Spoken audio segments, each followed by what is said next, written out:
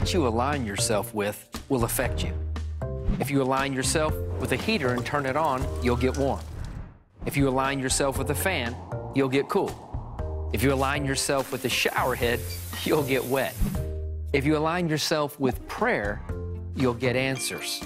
A lot of people align themselves with other things instead of prayer when they're dealing with physical or emotional pain. People often turn to alcohol, drugs, and opioid pain relievers in a desperate attempt to find relief from their pain. Align yourself with those things and you will get some pretty devastating side effects. What if I could prove to you that there's a far safer, effective way to treat pain and suffering without the use of harmful substances and costs you absolutely nothing except a little bit of your time? Keep watching, and that's exactly what I'm going to do. On a side note, many people don't realize that they're actually meditating on negative thoughts, focusing on all their symptoms, the pain, imagining all the things that could go wrong in their body. When this happens, it jars the brain out of alignment. These negative thoughts are misaligning the healing process in the body. The right kind of meditation, reflecting on Scripture, and having a vision of health and wholeness aligns our mind and our body for health and healing. By making just a few adjustments in the way we think, along with applying what science has already proven to be effective, can literally put an end to pain and suffering. This is not just a spiritual idea either. Science now confirms how the power of these practices can make the sick person well. Now let me show you what science has already proven that can reduce or eliminate pain completely, significantly reduce blood pressure, reduce heart rate, alter levels of melatonin and serotonin, boost immune response, reduce stress and anxiety, and so much more without having to buy one thing. Keep watching. I want to teach you how to stop the pain. Whatever you align yourself with is basically what you'll become. So if you line yourself up with prayer, watch this, you're going to get answers. If you line yourself up with other things like drugs, alcohol, you're going to get side effects. You're going to get bad ones. So which one would you rather do? Would you rather have side effects? Or would you rather have information? Would you rather have peace? Would you rather have contentment? Now see, it's so simple because we throw the word around like prayer, meditation, and we just throw this word around. And to be honest with you, I don't want to point anybody out or call anybody out, but so many times we say we're going to pray, and our prayer looks like this: Lord, bless the food. Amen. That's our prayer life. You know, oh, Lord, I'm going on. Don't let the plane crash. Amen. That's our prayer life. Okay, I'm not saying that that doesn't help. I'm not saying that that's not a good thing. What I'm saying is if you really understood the power of prayer and meditation, I'm telling you, we do it more. Now, the Bible tells us to do it, but watch this. I'd rather point to some science and let you know. So here's what it is. If you pray to a higher power, then that power becomes available to you. Would you agree?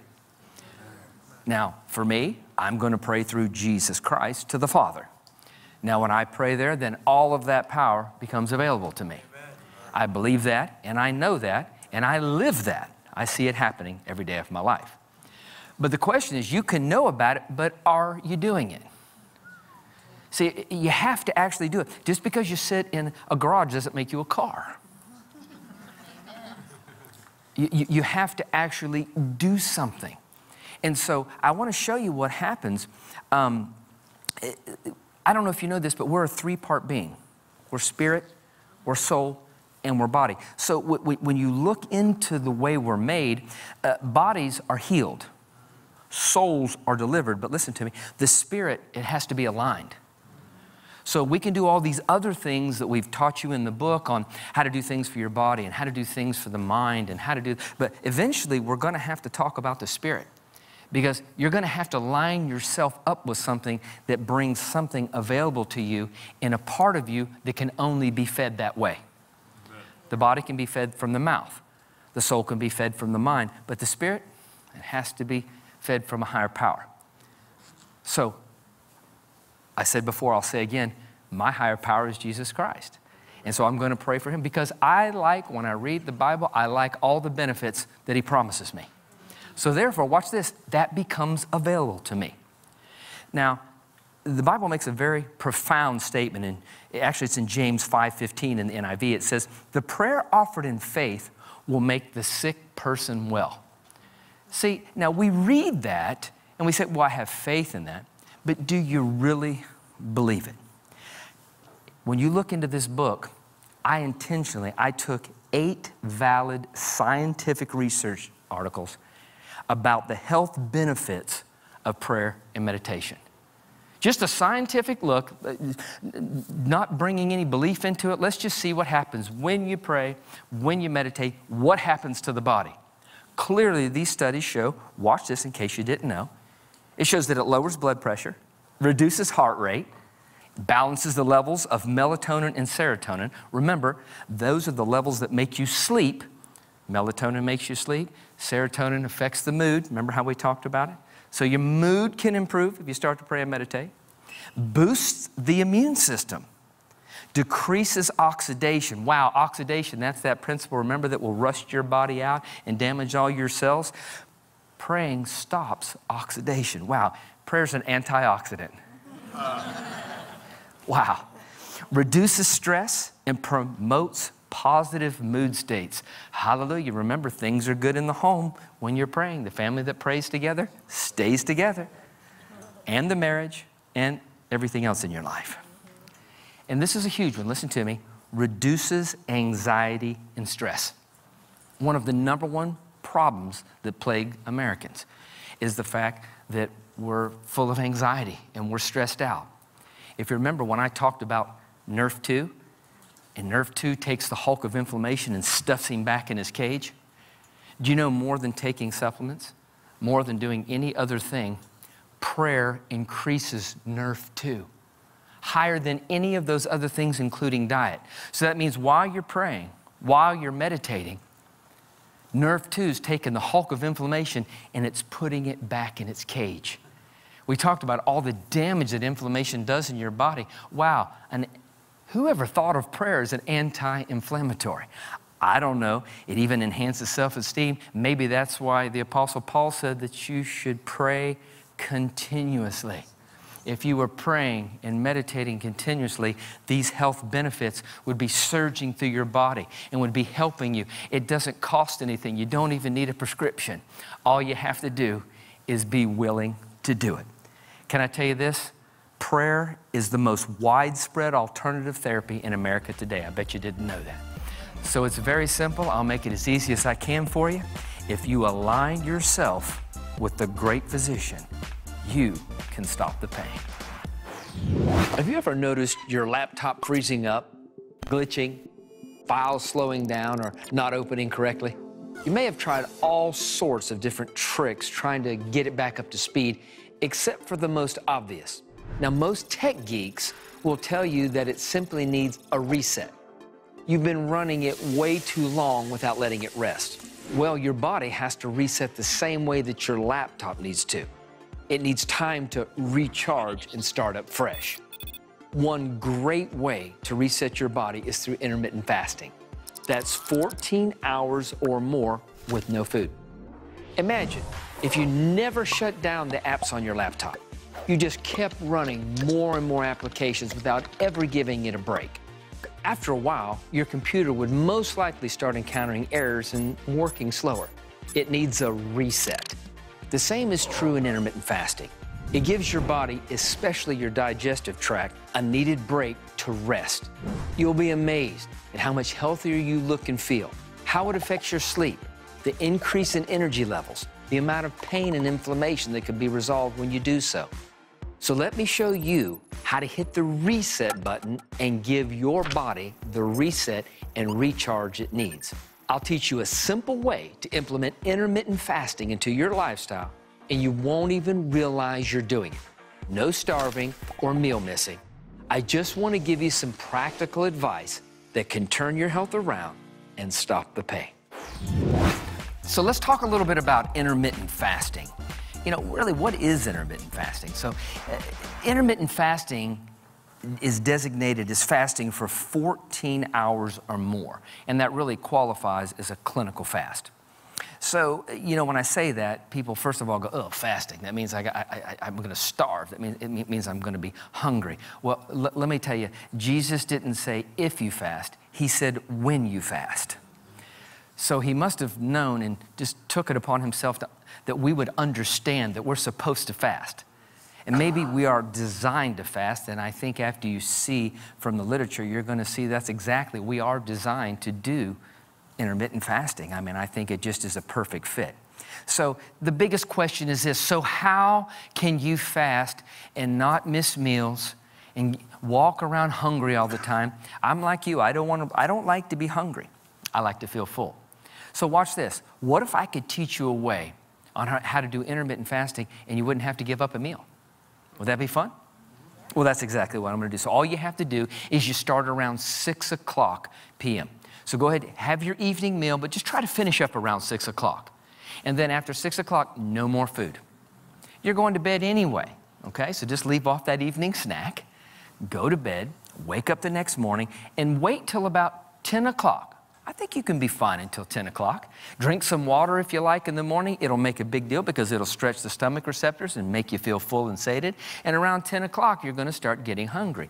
Perfect. What a great time to break the fast. Now, you've done an intermittent fast. So when you do that, then I recommend you use a carb and a protein in equal proportion together to break that fast. You know, don't break it with some sugar product or something that's toxic for your body. Use something good like a balanced food, like something that's a carbohydrate, complete carbohydrate, and something that's also a protein. And when you do, man, your energy levels are going to be through the roof. First thing you're going to see is, wow, it's going to be effortless to think. You're going to walk through your day and you're like, wow, this is amazing. Why? Because when you intermittent fast, it initiates all night while you're sleeping a cleansing reaction. Every cell starts to clean itself. Every cell, watch this, starts to detoxify. Man, does anybody here want to walk around toxic? All you have to do is just start doing this intermittent fasting, and every day, not only do you clean up the mess from years past, but every day you're sweeping up the floors. You see, every day you're cleaning everything up. You're giving everything the once-over. So each day you reset and start new. Doesn't that make sense? So intermittent fasting is powerful. Now, because it does that, it's taking away the toxins, it's damaging the cells. Guess what? Obviously, it stops those inflammatory cytokines from being released in your body, right? Inflammatory cytokines are the things that make inflammation and make pain, make your joints hurt, make you stiff, make you tired. So when you start cleansing the body, those inflammatory cytokines are no longer released. Remember, if they're not released, do you remember the guys that sit on top of the cell, that NF-kappa B, the hulk of inflammation? If there's no cytokines, he's not being expressed. And then if you have some hulks of inflammation walking around the system, smashing things, when you intermittent fast, it increases NRF2 levels. Remember, the NRF2 levels are what takes Hulk and puts him back in his cage. So if you're intermittent fasting, you have an increased surge of NRF2, and the hulk of inflammation is put back in his cage. Inflammatory cytokines are no longer being released. So what do you suppose happens to the inflammation? It starts to go away. What does that mean? It means I feel better. It means I move better. It means I think better. Watch this. It means I am better. Now, to me, that is health and healing. To me, that's wellness. By something so simple. This doesn't cost you anything. Matter of fact, you're going to save a little money because you're not having to eat that breakfast junk that most people eat in the middle of the day. How many people have heard this? Eat like a king in the morning, eat like a queen at lunch, and eat like a pauper in the evening. I'm not here to pick on anybody. Scientifically, that just doesn't make sense to me. As a matter of fact, about 20 years ago, I did this study, and I started looking at everyone that just kind of looked naturally thin. Have you ever seen those people? It's like, well, they can just eat whatever they want to and get away with it. Some of y'all get an attitude. I just don't know. Threw my lips on my hips, We're all different, granted, but we all can't be that different. So what I started doing is I started asking questions, and I said, do you eat breakfast? And the ones that were naturally thin said no.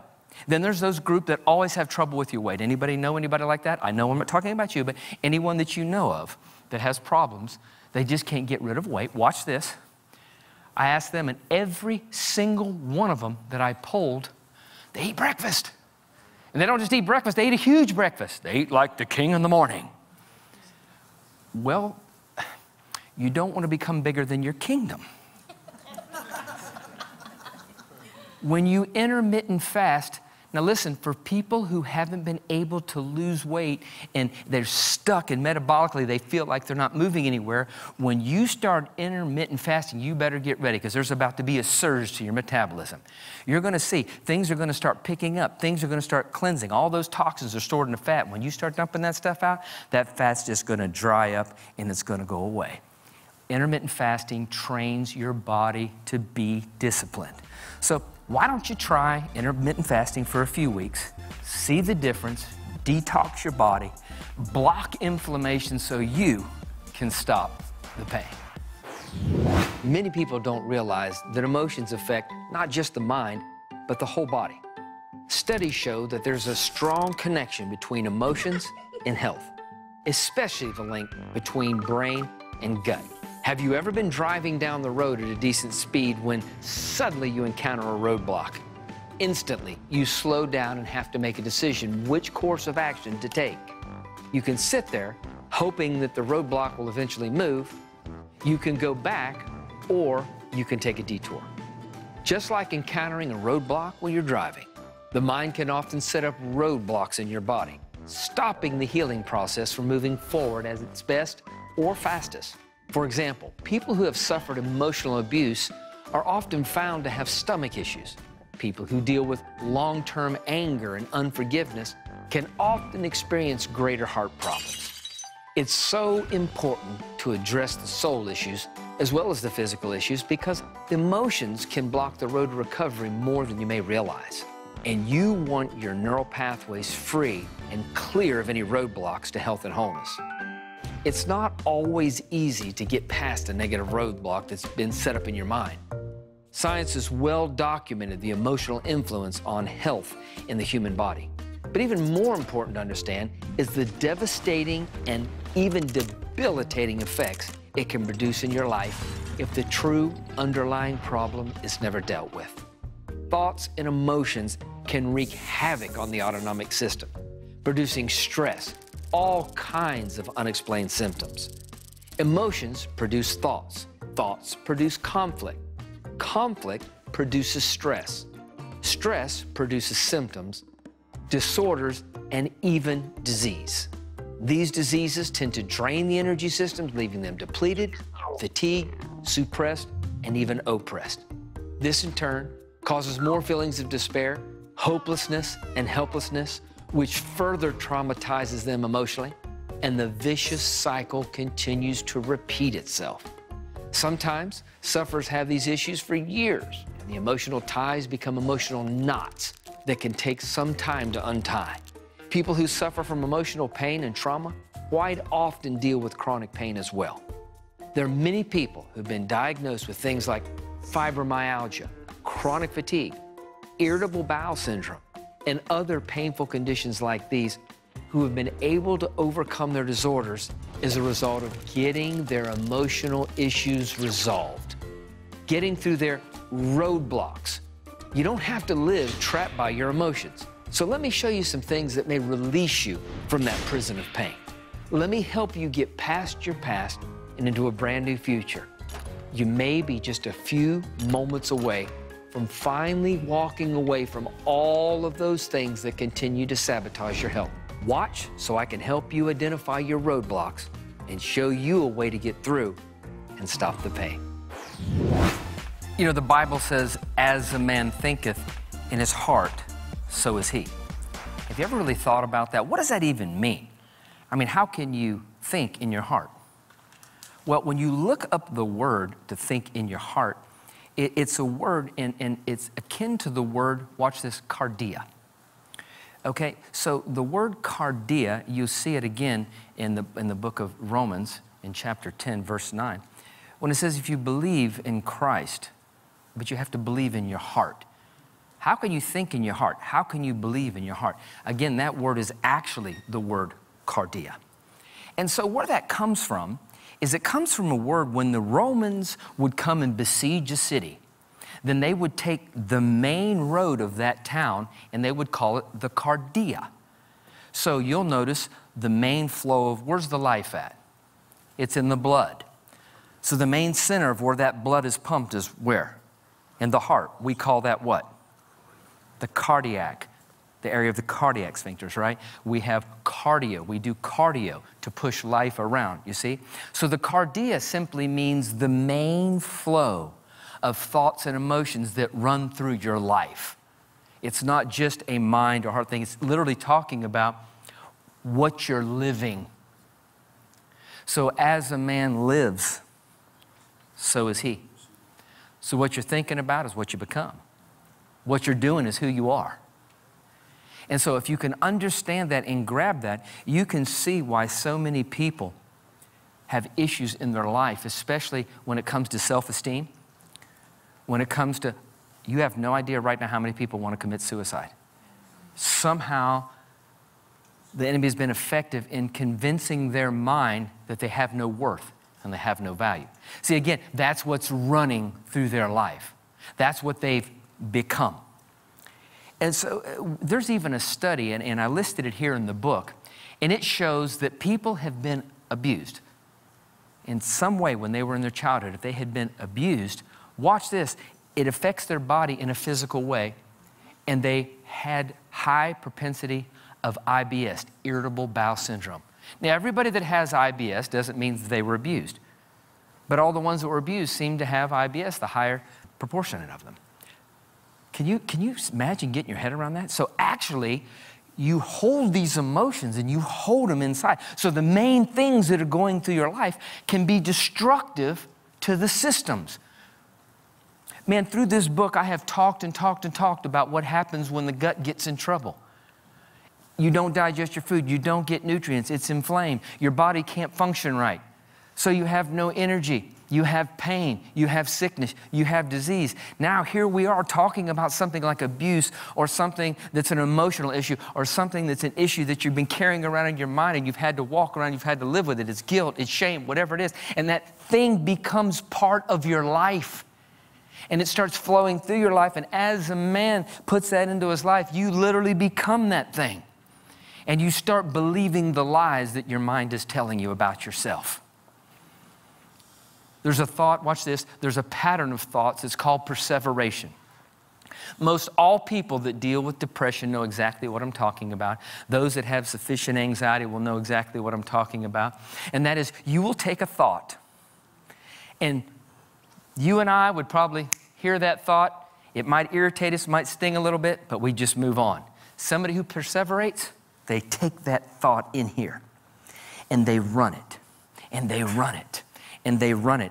And it's a loop, and they perseverate, and they can't get off it. So it continues to stimulate the negative neurochemistry. It continues making them feel bad, making them feel horrible. So we have to do something called a pattern interrupt. Anybody ever seen a baby crying? Wah, wah, wah, and you jump in and go, and it goes, ah. Perfect example of a pattern interrupt. So what we have to do is get a pattern interrupt. If we can just find the pattern interrupt, we can break that perseveration loop. All that negative neurochemistry stops. And one of the best ways to do this, I'm going to tell you, is forgiveness. The Bible teaches he said, how can you be forgiven lest you be forgiven? What it means, forgive means to release. So you're tied to the situation. If you don't release it, you're tying yourself to it. You can't be released until you release. I had a friend who was going through a hard struggle, and she called her pastor, and she said, I've been dealing with this, and I don't know what to do. What do I do, pastor? And she wanted patted, she wanted stroked. And he said, it's simple. When it's over with you, it's over. Wow, some of the most powerful words I've ever heard. So what I want to do is for those of you who are watching, you're watching and you've been trying to get past things in your life, and you can't seem to get past it. They just keep persevering. They keep coming back up, and they keep destroying your life. I want to read you something in my first book called Healing by Design. And it says there's 5 short chapters in the book of recovery. Chapter 1, I walk down the street. There's a deep hole in the sidewalk. I fall in. I'm lost. I'm hopeless. It's not my fault. Chapter 2, I walk down the same street. There's a deep hole in the sidewalk. I pretend I do not see it. I fall in again. I can't believe I'm in the same place, but it's not my fault. but it still takes a long time to get out. Chapter 3, I walk down the same street. There's a deep hole in the sidewalk. I see it there. I still fall in. It's a habit. My eyes are open. I know where I am. It is my fault. I get out immediately. Chapter 4, I walk down the same street. There's a deep hole in the sidewalk. I walk around it. Chapter 5, I walk down another street. So once you can get rid of those toxic emotions, we can help you to stop the pain.